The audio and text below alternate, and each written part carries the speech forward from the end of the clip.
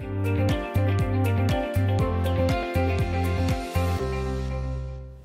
and welcome to today's Tuesday tip. Today we have 3 more common finding tips for you.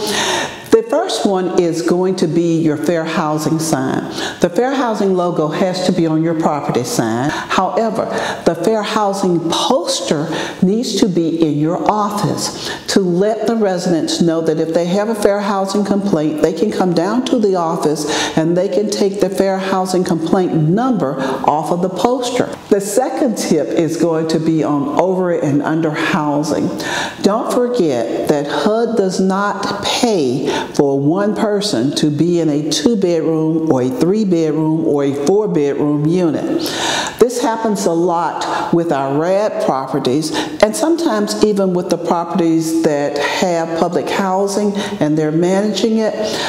If you cannot move the resident, at least make a note to the file that you realize that the resident is overhoused and you won't receive a finding. And last but not least, we want to talk about the income targeting goal. Usually your software will print out for the reviewer the income targeting goal to show that you have leased at least 40% to the 30th percentile residents. So keep that in mind.